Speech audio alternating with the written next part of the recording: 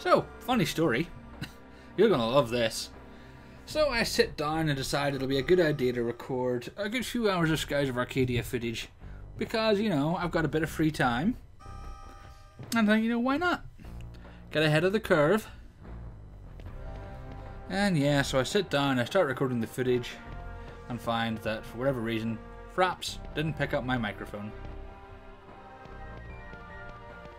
So I got 2 hours of Skies of Arcadia footage that now I have to record a voiceover for. Isn't that just great? Well, I think not quite 2 hours. I think I cut a couple of them short. So yeah, in this first episode here, we've just arrived in Lower Valuan. I made a great joke about tourist industry, but after that explanation it seems trite to repeat it. So yeah, I'm running around, just trying to grab a few items, see what there is to explore. I actually got a little bit lost and had some frustration with the camera in these tight alleys as well. And it's actually just occurred to me that this first episode I recorded is only 15 minutes. Oh well. It's a short one. Anyway, meet this annoying little brat. He'll crop up a few times through these next few episodes. A cheeky wee shite.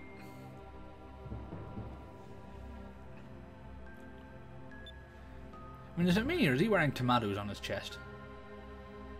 I think it might just be me. I don't know.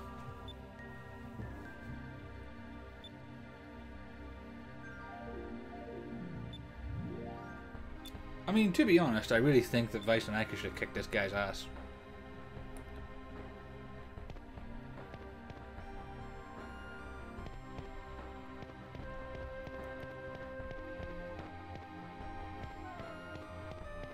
Yeah, I got a little bit lost and confused around here. I forgot that there's a second section to the town that I have to go to get to the inn.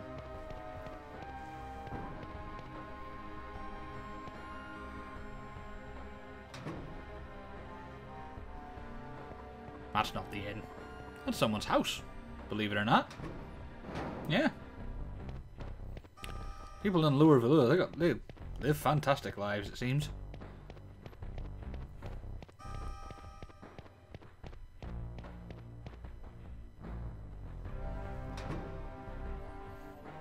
Figured I'd take a little look at the shops here. You'll notice that they use the same character model for the shops as they do in Sailor's Island.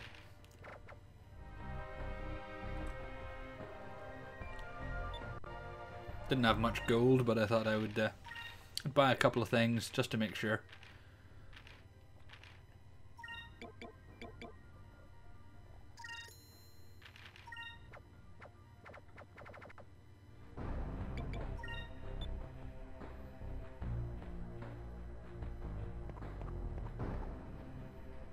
And I'm assuming that stuff in Valuan is really expensive because I've just given her a lot of gold.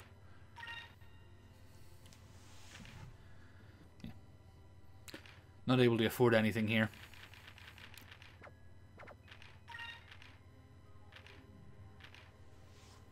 Don't have anything to sell either. Holding on to that in case someone needs it later on.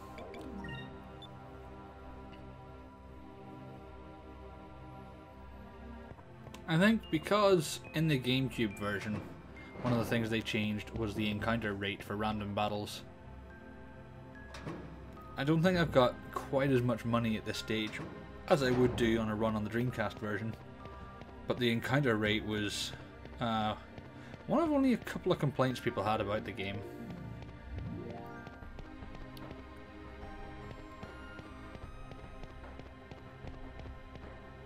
Like, it was just a little too easy to come across things.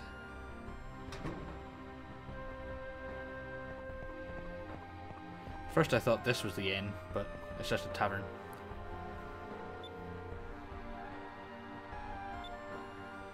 We hear about the execution that's going to happen.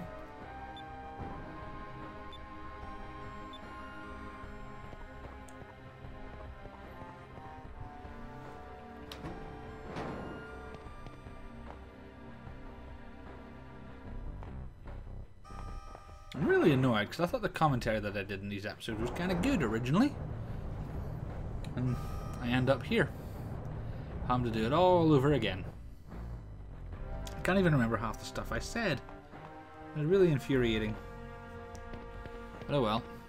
So yeah, now I'm in the lower Valua, and decided to have a quick explore. I've got my bearings now, I know where the inn is, so just running around seeing if there's any items to pick up.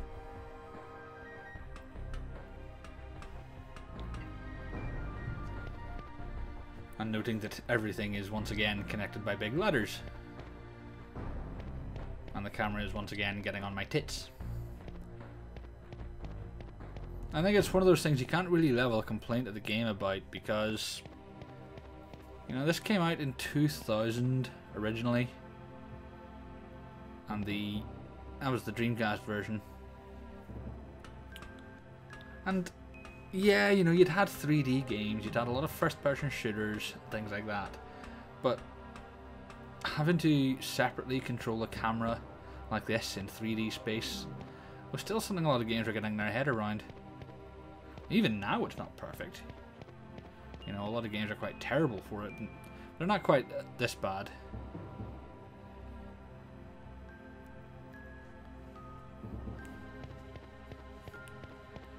But, you know, certainly early Dreamcast era games had terrible cameras. Sonic Adventure, another notable, really terrible one. It was one of the worst cameras in a game I've ever seen. Not so bad in the stages, but in the actual adventure fields, just nigh on useless.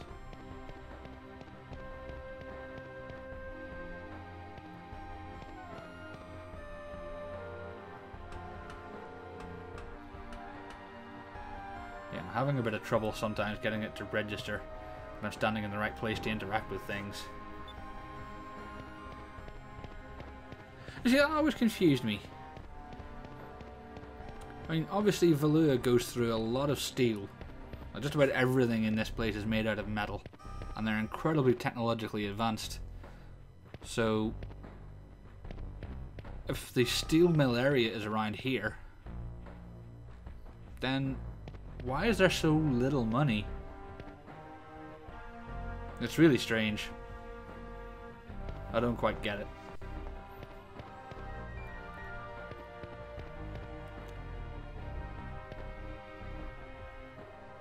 Just making sure there was no other items sitting around.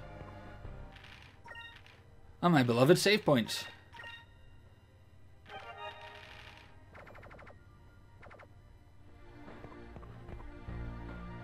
You notice as well that because the ceiling's cut off, you can now see the background. Good old early Dreamcast rendering. Yeah, we'll just make Drachma pay for the room.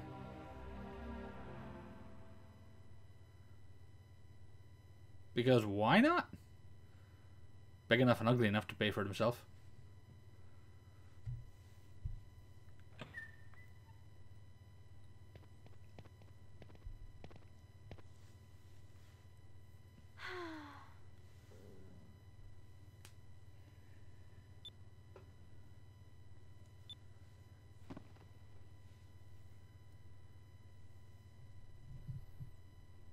I think it's kind of strange actually getting used to the time scales that happen, because it doesn't take us long to get from Pirate Isle to Sailor's Isle, escort the guy back to Nazir, and then come here.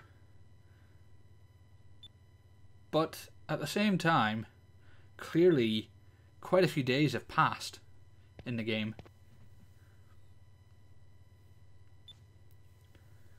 So, you know, obviously the time scales are out a little bit. And it's always something that's a bit difficult to get your head around. I don't think games do a very good job of conveying how long certain things take. Even games where there's a regular, I must go to sleep here and now thing. Like even in Skyrim, you know, we have to sleep often.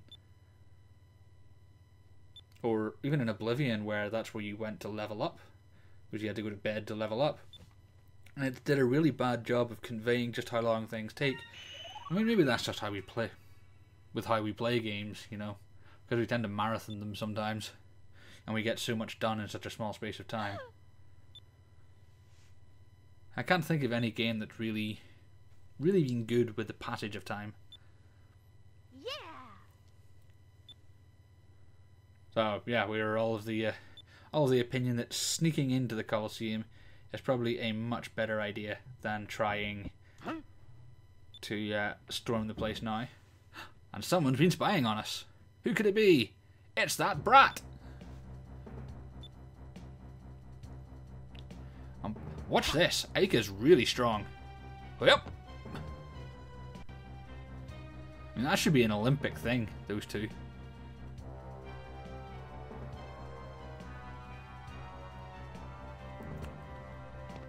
And Vice shows himself to be quite spry.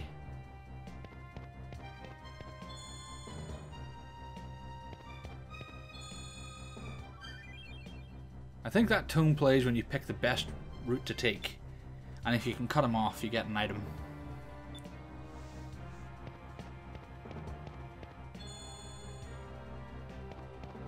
Then you just have to follow him. Nothing wrong with a little random action sequence, eh?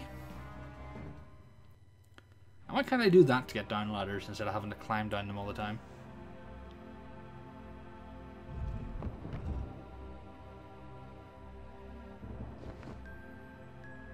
Yoink.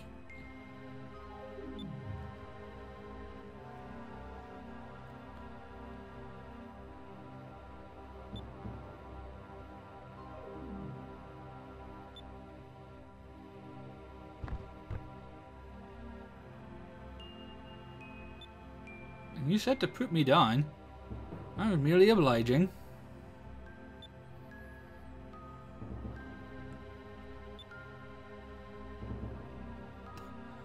Cutting to the bone there, Marco. And Drachma doesn't mess around. Alright, okay. You're gonna snitch? We kill your ass. And Ike's like, what? No, you won't. Bit of an overreaction there, don't you think, Captain?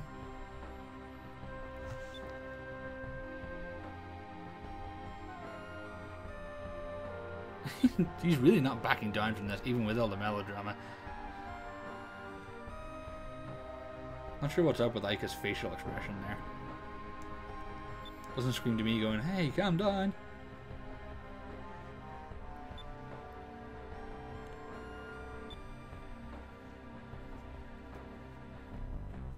Well, now we find our way in.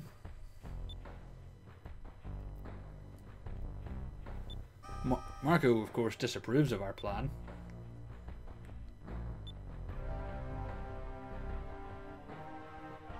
He thinks it's hilarious.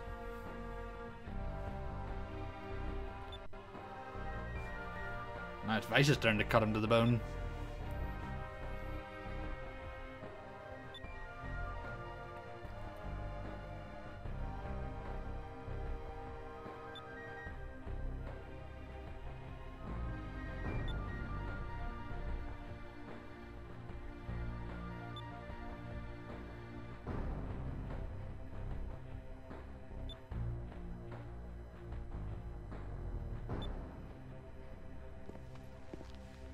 He's getting smart, this Vice, you know.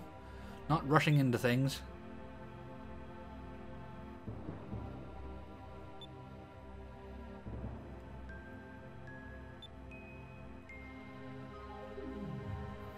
And there's Vice, always thinking of the people.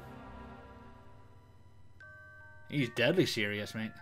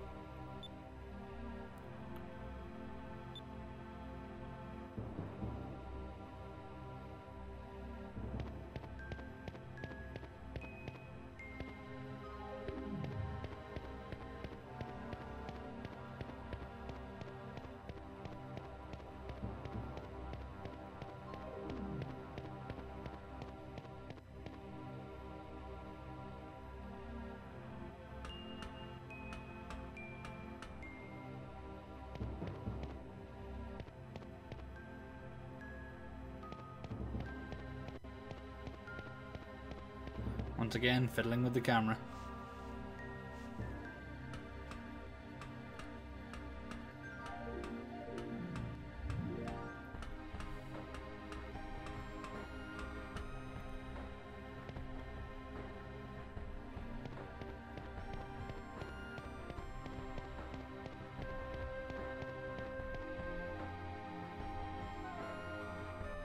It'd be nice if I could just leap down like I did the night before.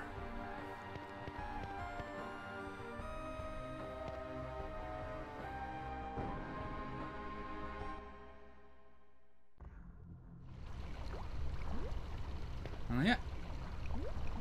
I'll see you next time, folks.